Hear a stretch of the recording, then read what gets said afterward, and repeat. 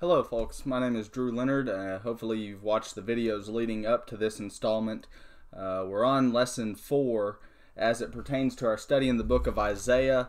As I've mentioned before, we've got our workbook that goes along with our study, The Composition of Isaiah, Mystery or Manifest, and it just has questions that we'll be going over that will follow the chapters as they are in the book. We've got a book available, and now of course we're making these video lectures in order to try to get this material into your hands and a little bit more easily accessed. So we're following up. We talked about in the last installment, we talked about predictive prophecy and whether or not that's a biblical reality, whether or not it's an historical reality. And the conclusion that we've landed upon is yes, it is. It's real. It's something that does exist. It does occur. And we simply don't know a reason why somebody would object to it. If somebody would object to it, they've got a serious problem in that now they're objecting to the death, burial, and then the resurrection of Jesus Christ, a resurrection from the dead. Did he actually come back from the dead? And if somebody says no, then our debate needs to be centered there rather than on just the authorship of Isaiah. But what we're seeing as a trend is that a lot of these people who are somehow holding to Christianity, which is based in a supernaturalistic element, they are then also trying to deny other supernaturalistic elements. And we're just simply asking the question, why is that? Is this plausible? Now, maybe somebody should object and say, well, I still don't, I accept miracles, but I still object to Isaiah's writing the text. Well, I think that's a little bit different than somebody just going ahead and saying, well, I object to the authorship of Isaiah because of predictive prophecy. Miracles don't exist. Now we're talking about an entirely different debate. So I think there is a difference to be made there, but we're in lesson 4. Now let's start critiquing some of the things that we've seen. In an earlier lesson, lesson 2 it was, we looked at the text of Isaiah as viewed through the lens of these critical scholars. They're telling us that the book cannot be written by Isaiah as a whole, and the reason for that, they believe, of course, is the reasons are numerous.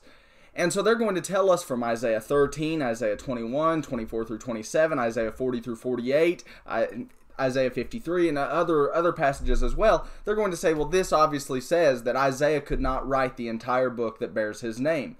Is that true or is that not? Now, we've already critiqued it a little bit, but let's now start to examine some of these arguments line by line.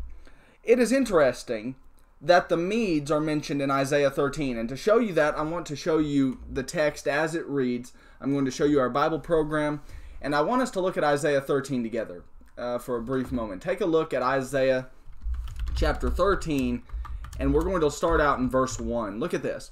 It says, the burden of Babylon,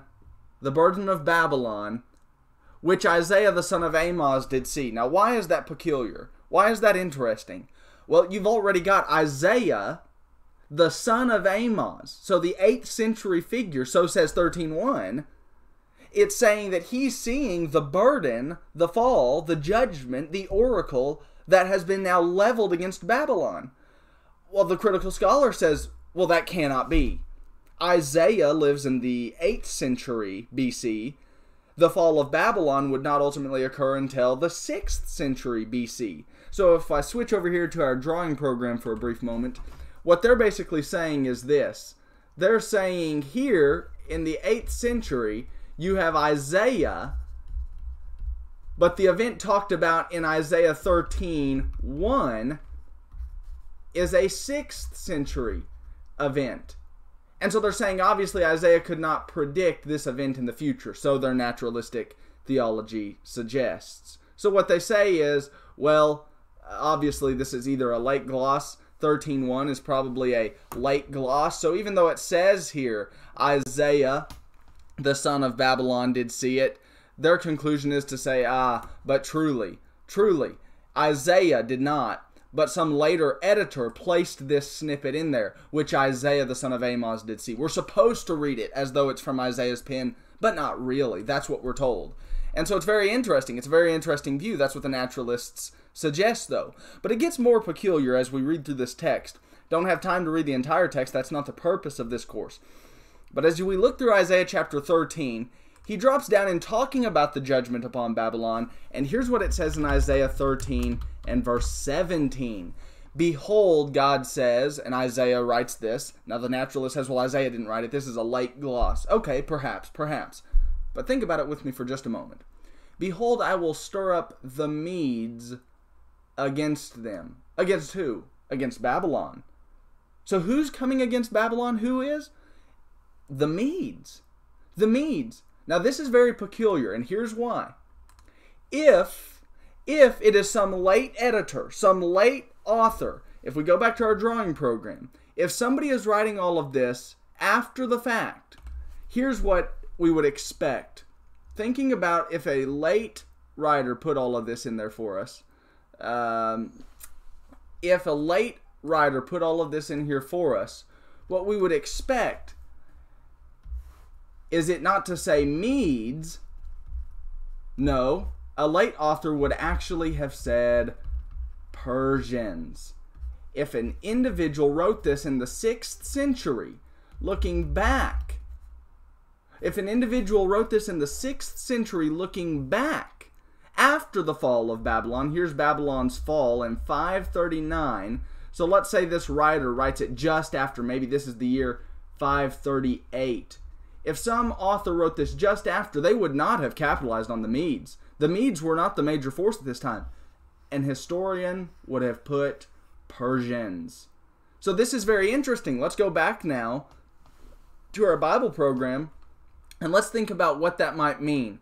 As we go back to our Bible program and we think about what that has to say with Isaiah's text, when he says, behold, I will stir up the Medes, I will stir up the Medes, perhaps there is something early embedded within that. Why might this be? Let's imagine for a moment that, yes, it's a prediction.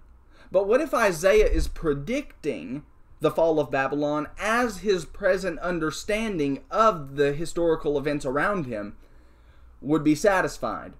What if Isaiah, looking ahead, God tells him Babylon's going to be judged, and God tells him it's going to be judged by the Medo-Persians? What if Isaiah sees the Medes more at this time as an earlier force?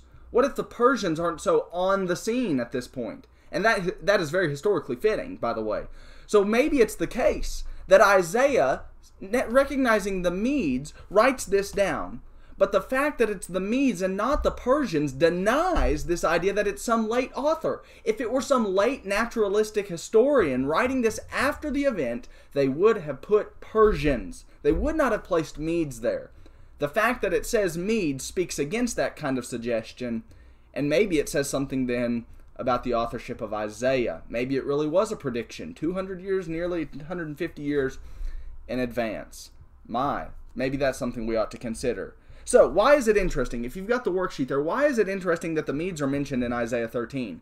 Because if we accept a naturalistic philosophy, one would have expected the historian to put Persians. Writing without divine inspiration, writing without God's aid, an historian would have said Persians. And then there's this question: is it possible that Isaiah's remarks about the Medes and his own understanding is not necessarily a distant remark about historical events of 539 BC? Now here's an interesting point. Here's a very interesting point. When Isaiah or any of the other prophets and New Testament figures, whenever they predict, it does not always have to be the case that God is filling them in on all of the exhaustive details. So God may tell them Babylon is going to be judged, but that's all God says, which may clue us in as to why in Isaiah 13 it is the Medes who are mentioned and not the Persians. If God had said the Persians are going to judge Babylon, I'm sure that Isaiah 13 would have said that. But what if God only revealed to Isaiah Babylon will be judged?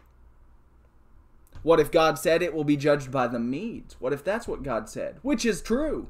The Medo-Persian Empire is a conjoined thing. But here's the question. What if God had not said a thing about the Persians? What if he only said something about the Medes? Well, now we have an explanation as to why the text says something about the Medes and the Persians go unnoticed. Hopefully you're following that. It's a very difficult argument to follow, and some of this is going to be very thorny. But take a look then at question 2 if you've got the worksheet. Is the mention of Babylon in Isaiah 21? Isaiah 21 mentions Babylon again. Is it a problem for the critical scholars? Could this text belong to Isaiah of Jerusalem, even in their view? This is a very difficult question for a couple of reasons, and I'm just going to briefly analyze it. I'm not going to spend a lot of time here. You need to spend your own time in Isaiah 21 to get the force of what's going on in that text.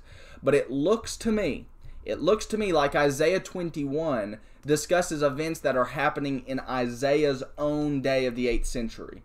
So we don't need to, or really early 7th century. 8th or 7th century. It's right there at the breaking point. Sennacherib's invasion is taking place. You get the idea. Anyway, you need to do your own study in Isaiah 21, but here's the point. Isaiah is not making, it doesn't look like to me, a distant prediction about some futuristic event that's going to come upon Babylon years after his passing. No, it looks like to me that Isaiah is speaking of contemporary events, and so when analyzing Isaiah 21, it looks like this is not some prediction that's distant in the future. Isaiah is writing this as a contemporary of the events that are transpiring. So the question is it a problem for the critical scholars? No, of course not. Could this text belong to Isaiah of Jerusalem even in their view? Yes. Even the critical scholars generally go that way, and they say Isaiah 21 looks authentic to Isaiah, the 8th century prophet of Jerusalem. Okay, now here we get into a very interesting discussion, and I'm going to spend a little bit more time here, I do believe. We're talking about Isaiah 24 through 27. So let me pull up our drawing program here, and I'm going to show you what exactly, what portion of the book we're in at this point. If you take a look at your screen, you should see the drawing program open. And we've analyzed just briefly. We've talked about the divisions of the book. We've talked about 1 through 6, and that's Isaiah's call. We've talked about 7 through 12, and that is the Syro-Ephraimitic crisis. Ahaz is king, Hezekiah ends up taking over. But nonetheless, Judah and Israel are kind of at odds at this point, and Assyria is moving in. They're going to take off the Israeli captives. They're going to take them back to Assyria. All of that's happening. The date that we might throw out there just as a major date would be sometime in the late 700s BC. So 715, moving all the way from about 732. Let's just go ahead and put this up there. About 735 to about 7, depending on how far we want to stretch, let's just go 701. These events are taking place, culminating in 701 in Sennacherib's major invasion of the land. So nonetheless, that's what 7 through 12 is dealing with. But as we get into 13 through 23, it's not so chronologically arranged, you can see. And in 13 through 23, we just see the oracles. These are the oracles against the nations. But now we enter into this section in 24 through 27. Everybody agrees. This is a major unit in the book. It is known as the Little Apocalypse. Apocalypse. And I do not care really at this point to spend a major amount of time talking about apocalyptic literature or eschatological literature. That's just not the intent of this course. And there's a lot to be said about that. Maybe in a later course or a later book or something like that, I'll say what I think needs to be said on that. But nonetheless, Isaiah's text is generally called here the Little Apocalypse. And if you can't understand why that is, give the literature a read, and you'll see that this looks like it's end of the world kind of material. It talks about resurrection. It talks about those kinds of things, bodies coming up out of tombs. And so naturally, people have called the attention to this. This looks like apocalyptic literature. And then because of that, all sorts of suggestions start to stem. So our question that we're going to be dealing with here, question 3, starts to ask the question, while the majority of the liberal critical scholars insist that the concepts and the language of Isaiah 24 through 27 are both late, what is it that Hayes, a liberal critical scholar, documents in spite of those two arguments? How does this impact the question of authorship of that unit? Okay, so let's pull this back up and let's talk about what exactly the critical scholars are suggesting at this point. As we start to think about, let's open our drawing pad back up. As we start to think about Isaiah 24 through 27, why is it that the scholars are insisting it is a later text? Two major reasons. Number one, the concepts And I'm just going to put one out here off to the side as to one of those concepts that they really insist. This demonstrates that it's late. Resurrection. Resurrection. They say resurrection appears, so it does in Isaiah 26:19. And they say resurrection was not a concept that existed until far later. And they're going to even date it maybe as late as 2nd century BC. So resurrection to them is a very late concept, especially to some of those who really prefer a late dating. The second is maybe the style or the language. The style and the language that is used. So let me give you an example that maybe we can relate to here in the modern day. What if I tell you about the Declaration of Independence? I don't tell you a date. I just tell you that, it was about the same time as the Declaration of Independence. You know, that was July 4th, 1776. So if I tell you in a document that I write, it was written around the same time as the Declaration of Independence, you can't argue for it being a document that maybe would date all the way back to the 1400s, could you? 1100s. The Dark Ages, sometime around there. No, for me to argue for that, for you to argue for that, that'd be much too early. The Declaration of Independence didn't come into existence until 1776. So you would know, based on the date of that document and the fact that I'm making a reference to it, you would know that this other writing that speaks of the Declaration of Independence would have to be a later document. Well, that's the argument that they're raising on Isaiah 24 through 27. They're saying this unit of text, 24 through 27 of Isaiah, because it speaks of resurrection, and they say resurrection wasn't a concept until far later, Isaiah 24 through 27 must also be far later. And that's the same kind of language and style that they're insisting would demand a late date as well. Well, this is very interesting, and here's something I want to remark about. As we think about Isaiah 24 through 27, you would expect the critical scholars to be making this kind of argument. But there's a very interesting book that's just come out in the last couple of years. It is called The Origins of Isaiah 24 through 27, Josiah's Festival Scroll for the Fall of Assyria.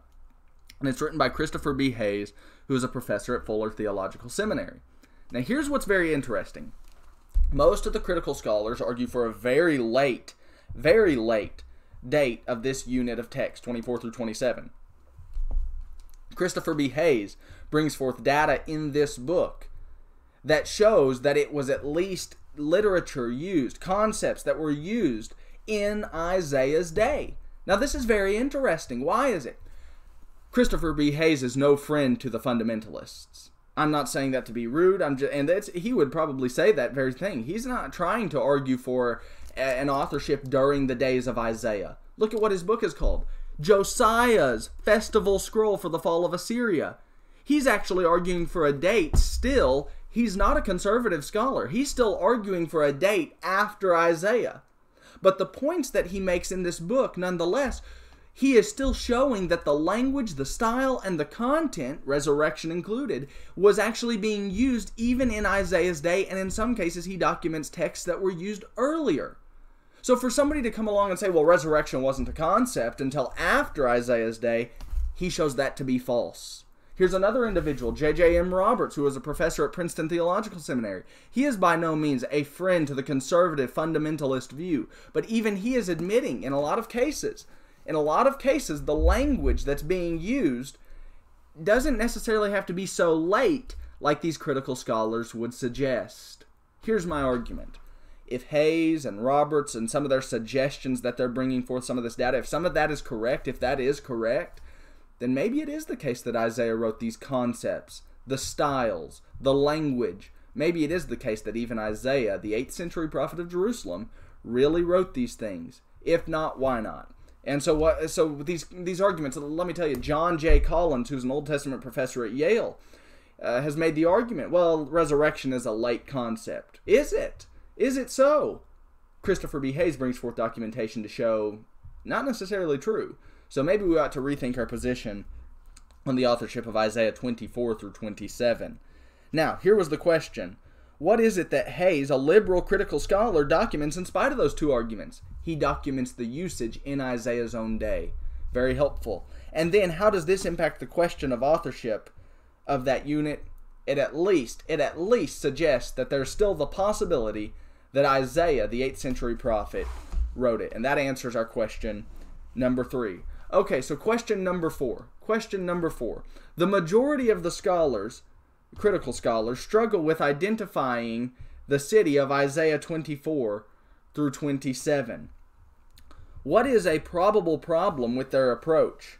How might this affect the later question of Isaiah 34-35, which is usually treated as late? Okay, so what we need to do for a moment is we need to spend a brief amount of time talking about this city that appears in Isaiah 24 through 27. If you've got your Bible, I would encourage you to open it up. I'm going to make a couple of references here.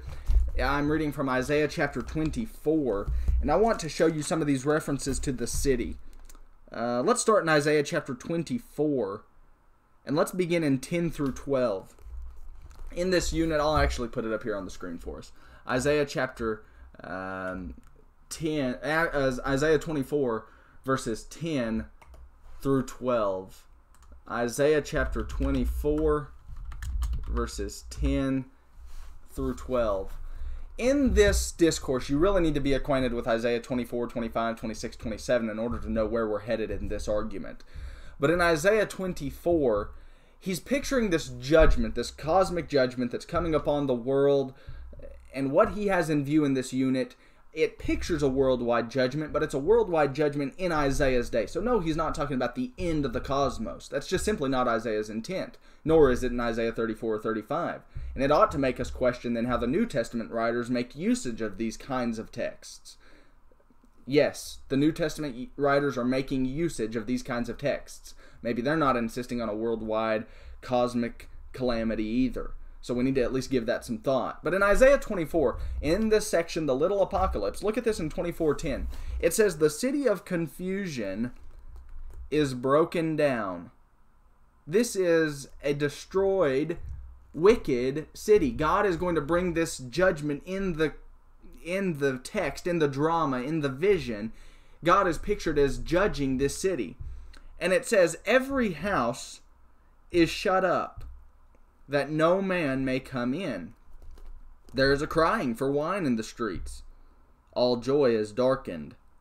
The mirth of the land is gone. Judgment. All of this pictures, not literalistically, it pictures judgment. Isaiah is presenting this oracle, a visionary kind of form of judgment. And so he says in 24:12, in the city, what city is that? That's what we're talking about. In the city is left desolation, and the gate of the city, obviously, is smitten with destruction. In Isaiah 24, 10 through 12, we have this first reference to the city. I forgot to advance our point here, our PowerPoint. No worries. Isaiah 24, if you're looking at it in your text, it says in 24:12, it says that city and its gate are destroyed. And the city is left desolation, and the gate is smitten with destruction. What city is that? Let's keep in mind that at this point, I'm actually going to create a chart with you. And at this point, what we need to remember is that the city, at this juncture, is being judged. So we're asking about the identity of the city. And in 24, 10 through 12, it seems very obviously it is being judged or destroyed. Let's use the word destroyed. Now this is interesting. Where is our next reference to the city? Well, let's open up our Bible program again and we'll see what it has for us. If we look in Isaiah chapter 24, the next reference we have to this city is in Isaiah chapter 24 and verse 13, the very next passage. Now this is interesting. When thus it shall be in the midst of the land among the people, there shall be as the shaking of an olive tree, and as the gleaning of grapes when the vintage is done. Well, what does that mean? Speaking of that city that has just been destroyed, just been leveled, now it says this, when thus it shall be in the midst of the land among the people, there shall be as the shaking of an olive tree, and as the gleaning grapes when the vintage is done. It, what's the reference? What's the it? Look at the start of the text again. Isaiah 24 and verse 13. What's he saying when he says it? It looks very clear to me that he's speaking of the city. When thus it shall be in the midst of the land, among the people, there shall be the shaking of the olive tree, the gleaning of grapes. What's the it? It looks to me like he's talking about the city. So on the one hand, in 24:10 through 12, he's just pictured this city as being destroyed, leveled, judged. The gate's going to be broken down. It's a city of confusion. But as we look at 24:13, now it looks like it's going to be rebuilt. It's in the midst of the land among the people. They're going to be gleaning the grapes and the olive tree. What's going on? It looks like it's a reversal of what has just been talked about. So as we pull up our chart again, this is interesting. Let's put up our chart again and look at what we have on the other hand. The city, same city. So it says 24:10 through 13. The city that has just been leveled, here it's now pictured as not being destroyed, but maybe rebuilt might be a good word. This city now is being rebuilt, and we see that in 24 and verse 13. Okay, well, let's go a little bit further with some of this. Where's our next reference to the city? Well, it comes to us from chapter 25, verses 2 and 3. And I'll put our Bible program back up, and you can see it on the screen there. Isaiah chapter 25, verses 2 and 3. Look at this. It says, "For thou hast made of a city a city." What city? It seems to me, if we follow the context, it seems to me that the same city in 25, 26, 27 is the same city that we've just seen in 24. He's talking about this same kind of city in his entire line of argument. And so he says in 25:2, "For thou hast made of a city an heap, of a defenced city a ruin, a palace of strangers to be no city, so leveled, so judged that it's not even going to be a city, it shall never be built. Therefore shall the strong people glorify thee, the city of the terrible nations shall fear thee." Okay, what is he talking about here?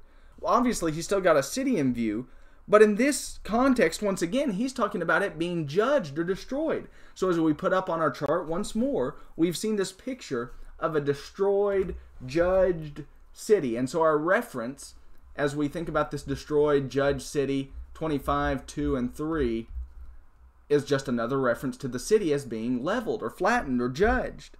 Well, where does our next reference come from? It looks to me like it comes to us from 25 and verse 12. We have another reference to the city. Look at this. In chapter 25 and verse 12, we'll read this together. Isaiah chapter 25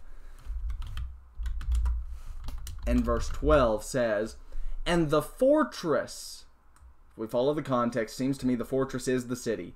"The fortress of the high fort of thy walls shall he bring down, lay low, and bring to the ground, even to the dust." It seems the fortress, the high fort, the walls, it seems, if we read the context, it seems to me like he's still speaking of the same thing. So we bring up once more. We bring up our drawing program, and let's put our chart up again. The city that's talked about in 25:12 is a destroyed, judged, flattened city. But then there's another reference, and this is 26, 1 and 2. Look at this in Isaiah chapter 26, verses 1 and 2. Right now we're just analyzing the data. We'll make an interpretation of it here in just a moment. Isaiah 26:1. "In that day," what day? That's a phrase that's gotten some controversy. The day that's being talked about in the context. The day of this worldwide judgment.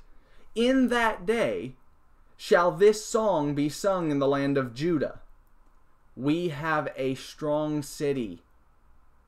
Salvation will God appoint for walls and bulwarks." Look at this in Isaiah 26, and now in verse 2. "Open ye the gates, that the righteous nation which keepeth the truth may enter in." As we think about Isaiah 26, 1 and 2, he openly says, in that day, at the day of this cosmic judgment, as it's pictured in the drama, in the vision, they'll say, the people will be singing, "We have a strong city." So now we have a reference to a strong city. And some have said, well, Isaiah's conflicted. Some have said, well, he's got two different cities in view. Obviously, he's got two different cities in view. But let's keep wrangling with this before we make our interpretation of how Isaiah is speaking of all of this. In Isaiah chapter 26, 1 and 2, it is very clear. The city is being rebuilt. They're saying we have a strong city. They're singing the song of rejoicing in 26, obviously coming out of the heels of 25, which pictures that judgment and a host of things. You need to read the whole section to get the force of the argument that he's making here. But then we have another reference, and this comes to us from 26 and verse 5. I know this is a lot of readings. Bear with me, and then we'll try to make an argument from all of this. But in Isaiah chapter 26 and verse 5, look at what he says. For he bringeth down them that dwell on high, the lofty city. He layeth it low. He layeth it low even to the ground. He bringeth it even to the ground. He bringeth it even to the dust. You know where I'm headed with this.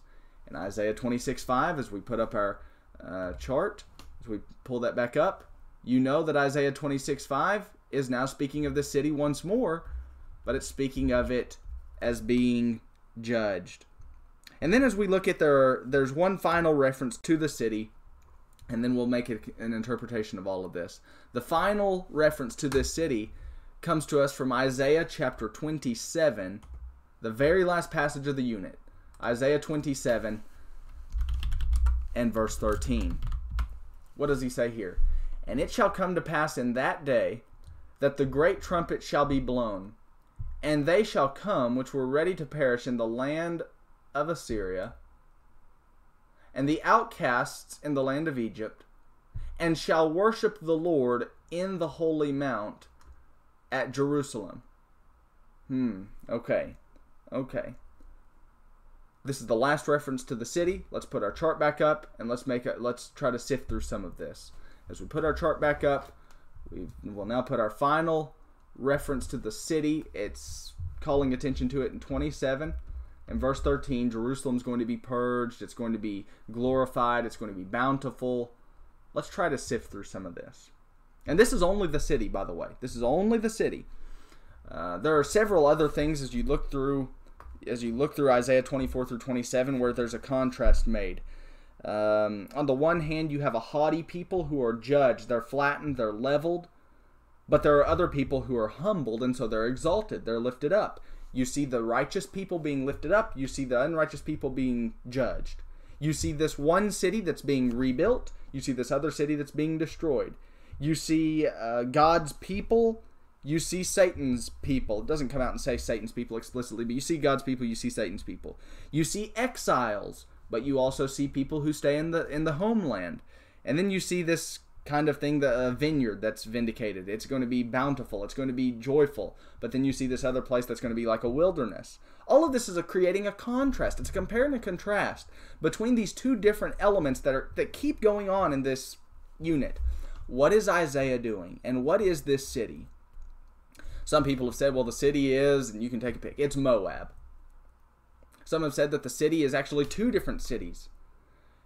Christopher B. Hayes, has a very interesting observation as he tries to make it fit to be Ramat Rahel, which was a city over there just a little bit beyond Jerusalem. The numerous suggestions don't help us. And it doesn't help us either that the critical view will not allow Isaiah the prophet to have an imagination. Now that's what I want to argue for. Here's what I want to argue for. I want us to allow the prophets to have an imagination. What if Isaiah is presenting this city, and obviously on the one hand he speaks of it as being destroyed, but on the other hand he speaks of it as being rebuilt. What if he is speaking of the same city, but he is imagining two different elements about it? What if he is picturing Jerusalem on the one hand as being judged, but he pictures Jerusalem on the other hand as being rebuilt?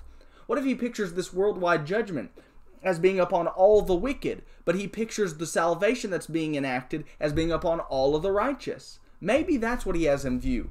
And even some of the critical scholars who don't like to allow that kind of thinking, like William Holiday, even people like him, allow maybe he is speaking of an idealized kind of city. Idealized kind of city. I think that's what he's doing. So here's our question, and let's try to tie all of this together. The majority of the critical scholars struggle with identifying the city of Isaiah 24 through 27. You see, if they could find it to be some kind of city, maybe they could fit it to some major historical event. But it then asks, what is a probable problem with their approach? They are much too sterile, clinical, wooden. They will not allow Isaiah to paint some kind of dramatic visionary feature.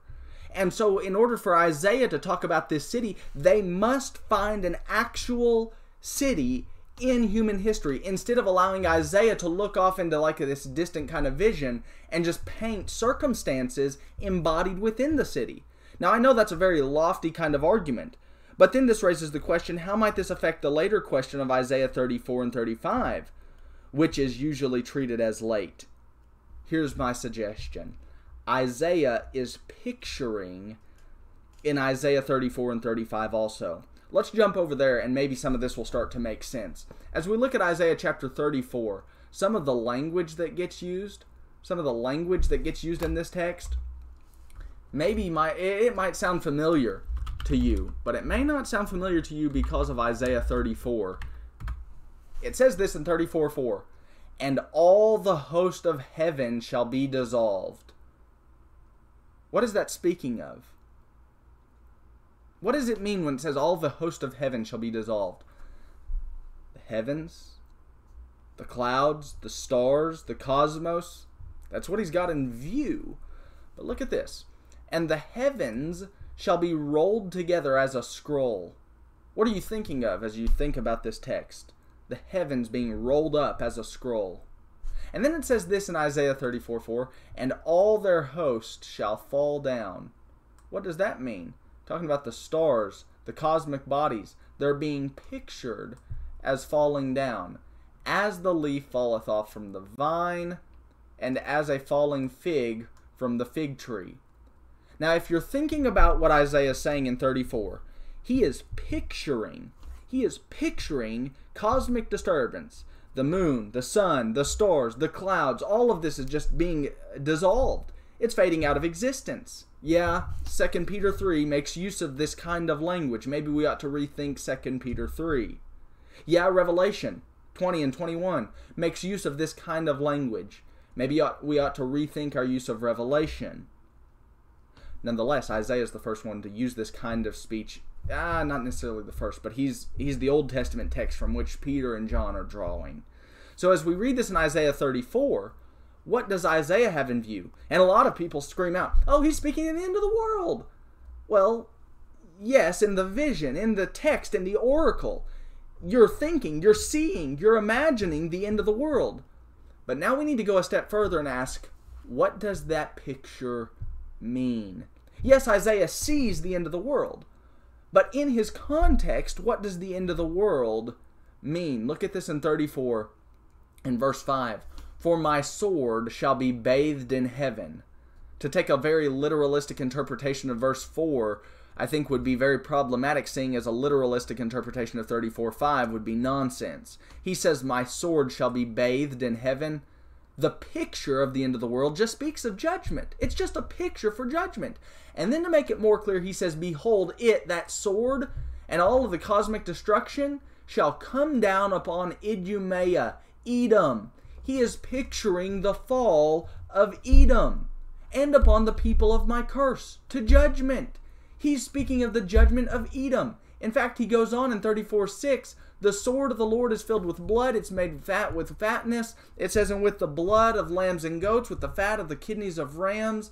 For the Lord hath look at this, the Lord hath a sacrifice in Bozrah, one of Edom's capital cities, and a great slaughter in the land of Idumea. As it is in Isaiah 24 through 27, so it is in Isaiah 34 and 35.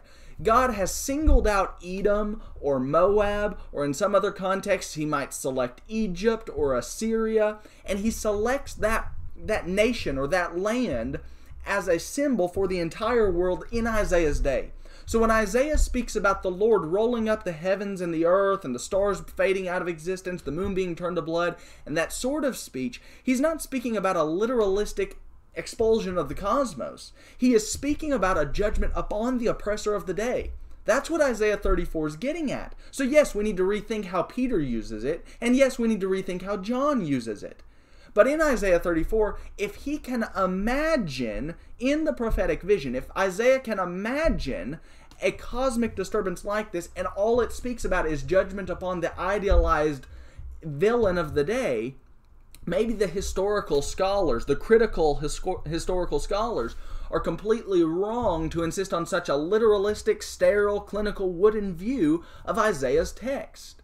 In fact, here's something that's interesting. You just read with me from Isaiah 34, where it says the earth is going to get blown out of existence. True? True? If that's literal, what are we supposed to make out of Isaiah 34, just a few verses down, where it says this? Well, let's actually get verse 8, 34:8. For it, this judgment upon Edom, is the day of the Lord's vengeance, and the year of recompenses for the controversy of Zion. Now he says in 34:9, and the streams thereof shall be filled or turned into pitch, and the dust thereof into brimstone, and the land thereof shall become burning pitch. It, this fire, shall not be quenched night nor day.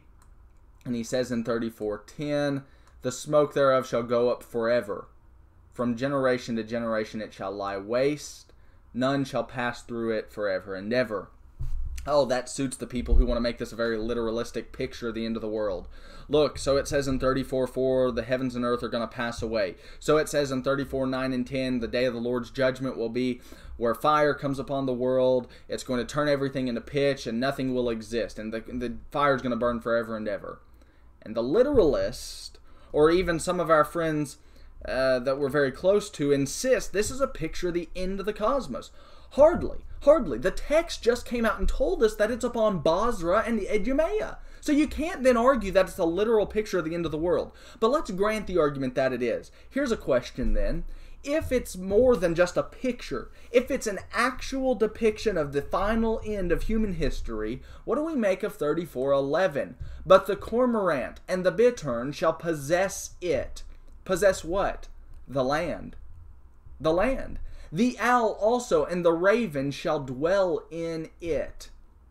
And he shall stretch out upon it the line of confusion and the stones of emptiness.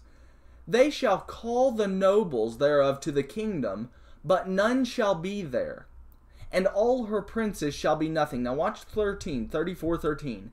And thorns shall come up in her palaces, nettles and brambles in the fortresses thereof, and it shall be an habitation of dragons and a court for owls.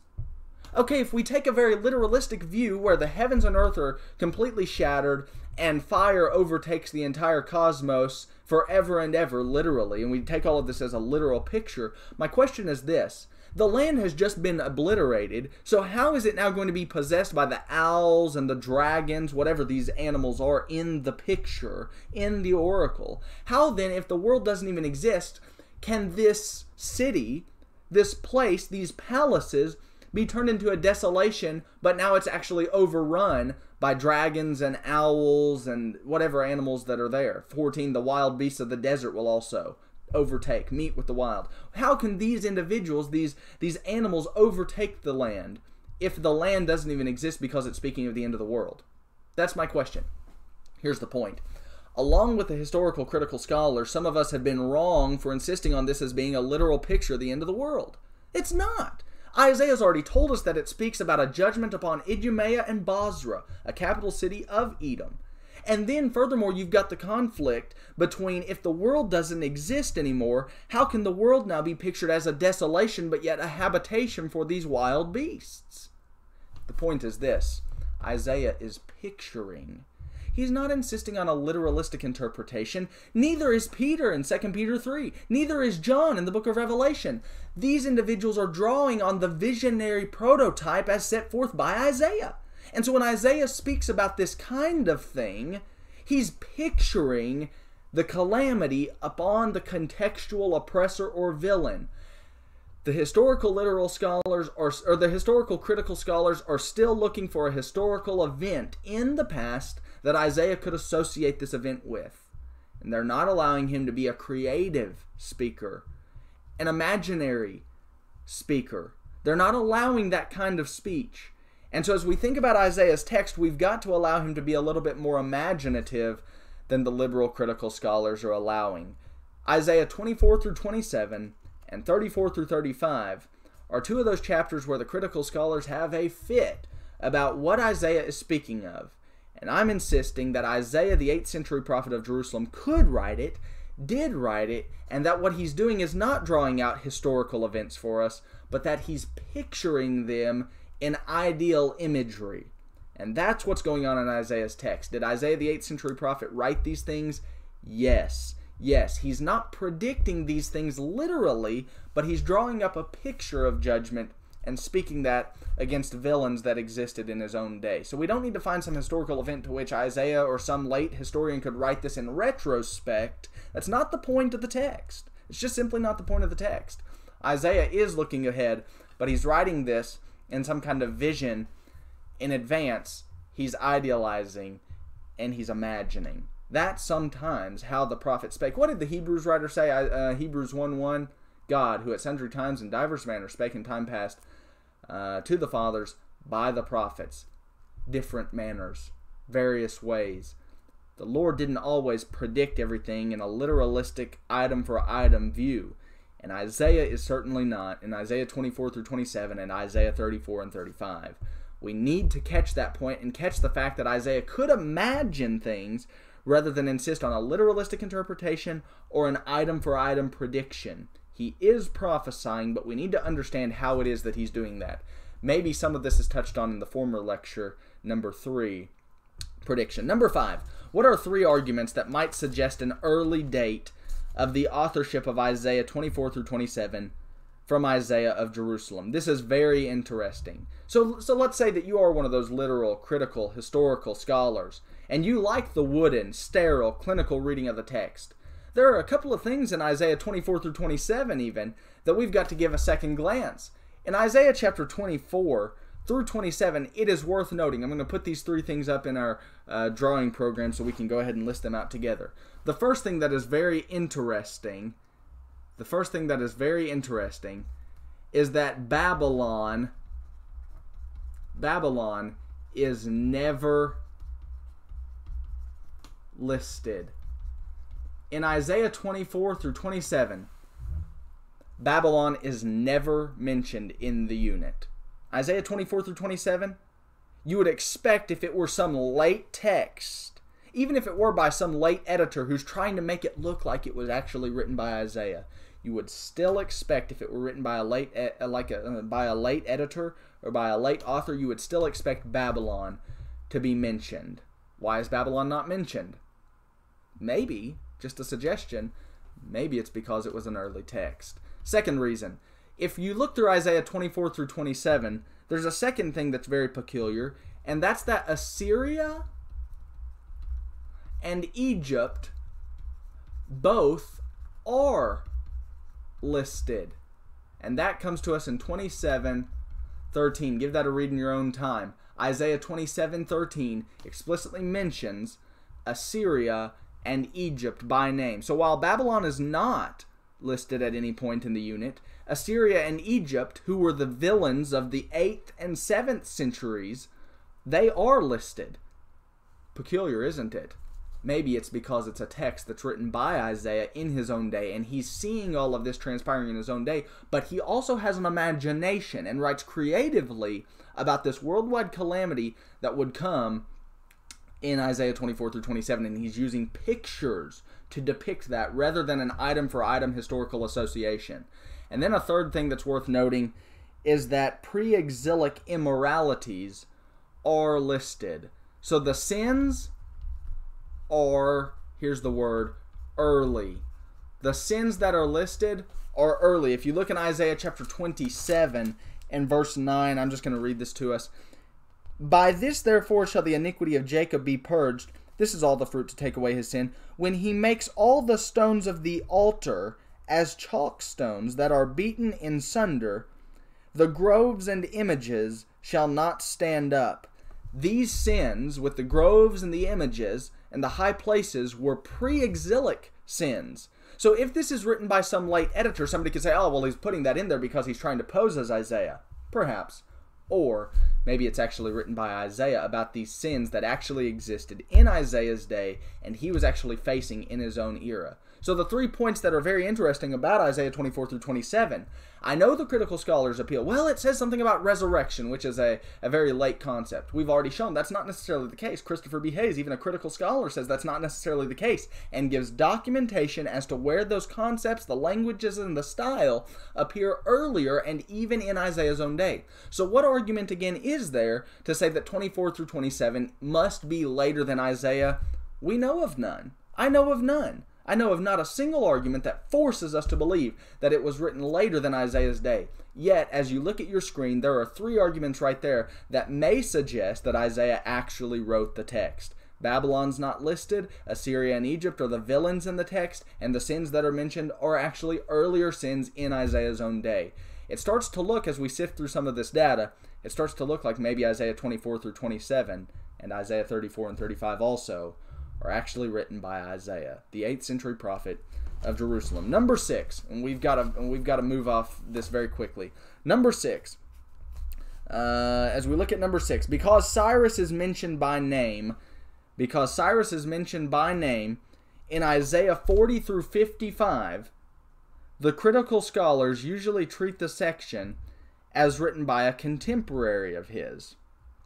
What does Oswald T. Allis, suggest about the unit to suggest that it must have been written as a piece that predicted future events? How do the possible usual suggestions of the scholars only make Allis's argument stronger and make their problem greater? We're hurting for time here, so we've got to make this argument very quickly. I'm going to pull up our Bible program and we'll read this rather quickly. If you take a look at the screen, you should be able to see the Bible program. And we're going to start in Isaiah 44 and verse 20, I think it's 24, Isaiah 44, 24. Yes. Okay, as you take a look at this on the screen, it says, Thus saith the Lord, thy Redeemer, and he that formed thee from the womb. Watch this. I am the Lord that maketh all things. When did that happen? It's a past event, right? Catch note of this. Take note of this. Past event number 1. He made all things. I am the Lord that stretcheth forth the heavens alone. When did he do that? In the past, right? He stretched forth the heavens alone.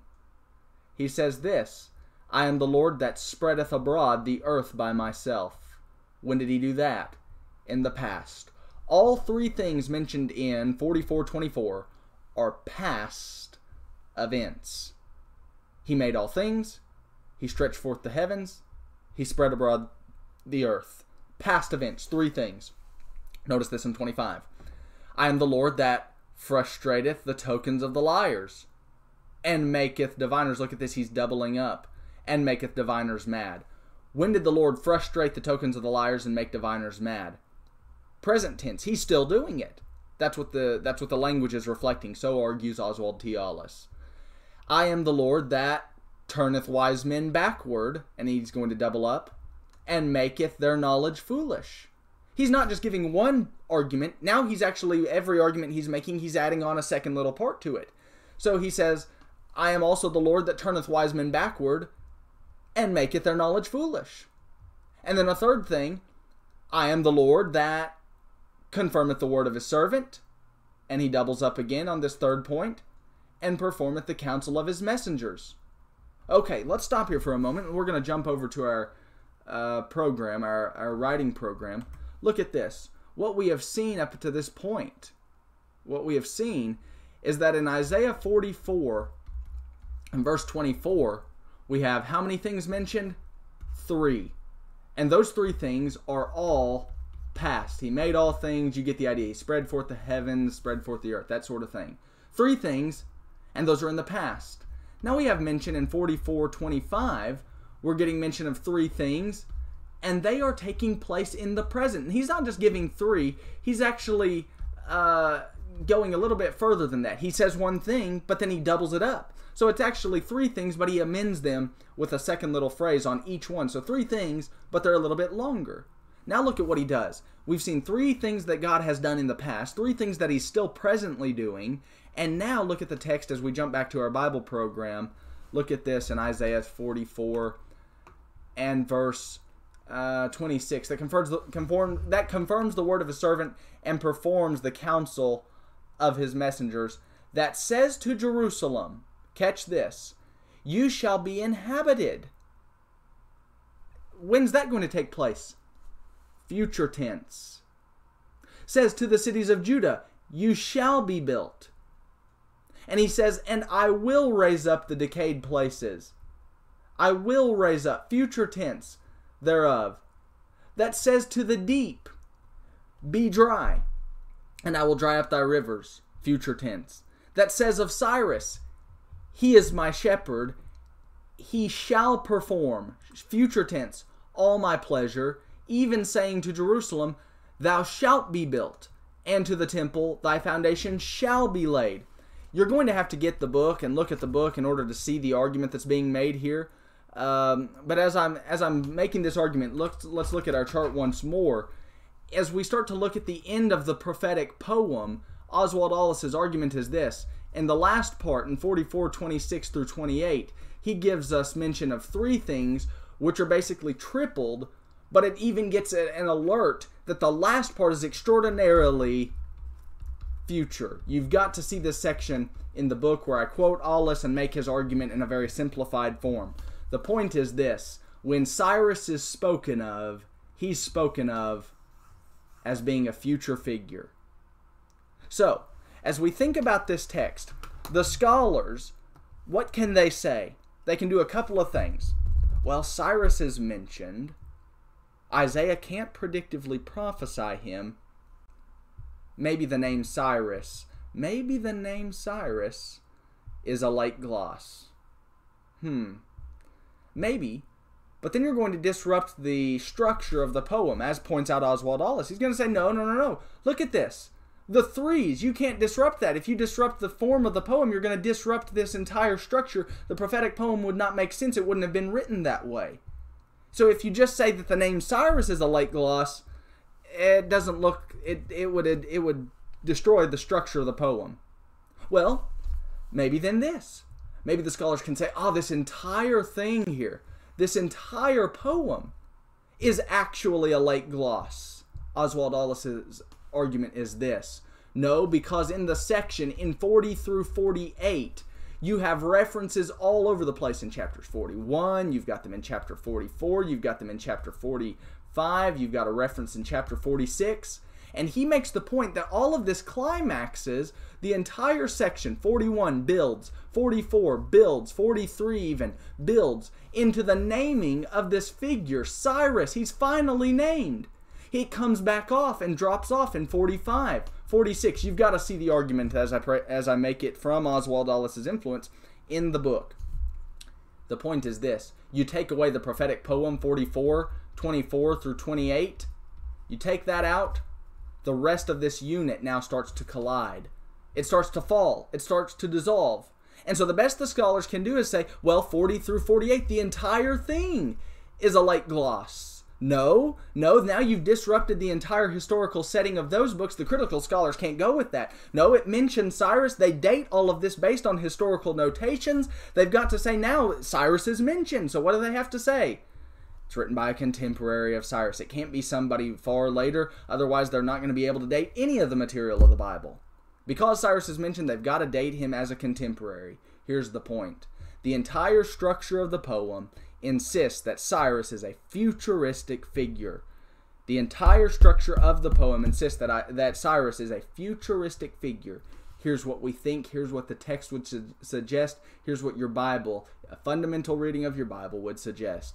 Isaiah back here in the 8th century, by God's miraculous hand, could predict a figure here in the 6th century named Cyrus. Looking in advance, God supernaturally gives Isaiah the power to predict Cyrus. But one says, no. Here's the real thing. Here's what's really taking place. In Isaiah chapter 45, 44 and 45, they're going to say Cyrus has not yet taken Jerusalem. That's why he's presented as a futuristic figure.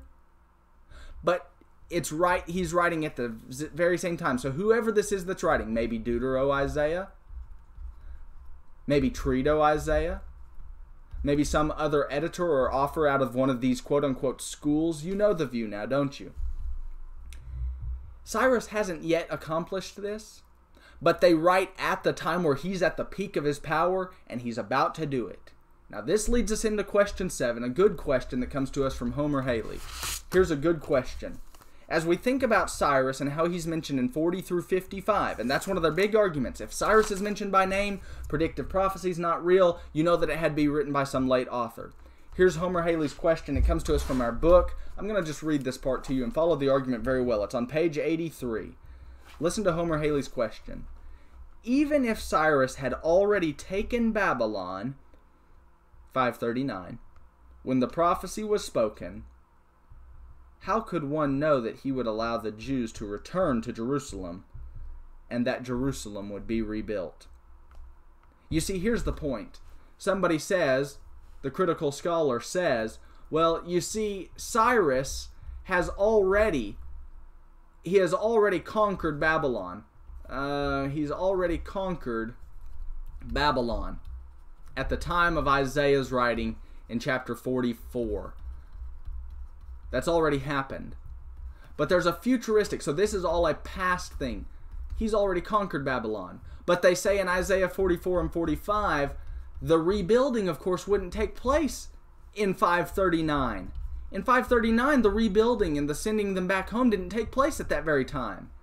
And so Homer Haley's question is very fitting as he says, if this is future, how would this other author who's writing at the time of Cyrus, remember 539, so we're told he's writing at the same time as Cyrus is at the peak of his power. How can he know by intuition? How could he know to put Isaiah 44:28, where they're going back home, the Jews are, and they're going to rebuild Jerusalem? Could somebody just know that through intuition? Haley's point stands secure. No. Somebody says, well, that's a late gloss. Now you disrupt the structure of the poem. Get the book. Give this a read. Let's draw a conclusion as to what we've learned in this episode. And this one was difficult. This might be it might very well be the most difficult episode in the entire installment about the composition of Isaiah. But nonetheless, let's talk about a summation of what have we seen.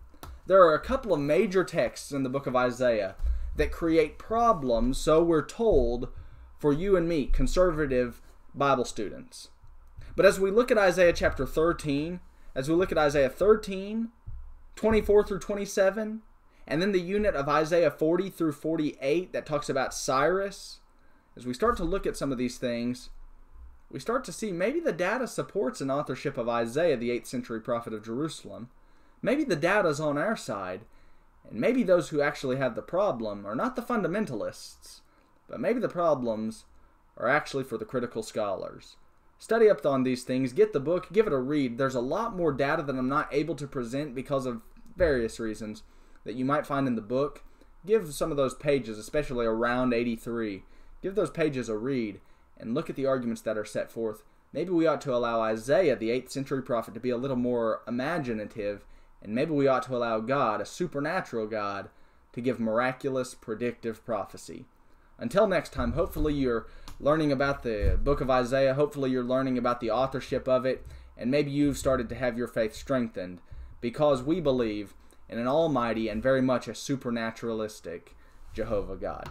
Until next time, may God richly always bless you to his glory.